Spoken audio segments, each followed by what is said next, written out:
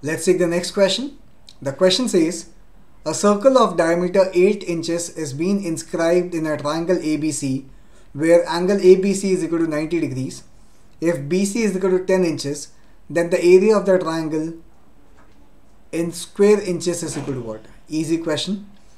Now what has been given to you? The radius of this circle inscribed in the triangle is basically 8 by will basically be 8 by 2, which is basically 4. So this will be 4, this will be 4, this will be 4, and this will be 4.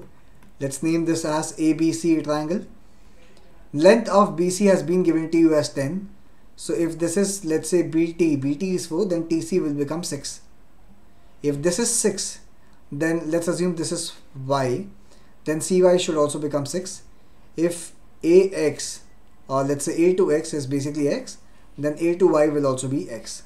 So we are able to find out the length at least in terms of either 4 plus 6, 6 plus X or X plus 4. We also know ABC is a right angle triangle.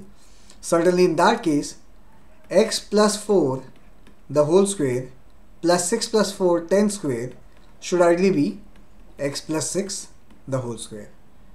Now X plus 4 the whole square plus 10 square is equal to X plus 6 the whole square.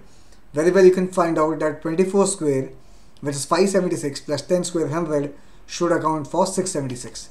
So the value of X should ideally be 20. The value of X is basically 20.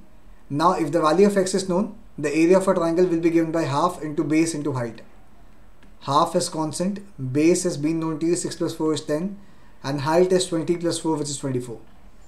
So this will be 12 tens are, the answer will be straightforward, 120 inches to be the final answer, square inches to be the final answer for this area of the triangle.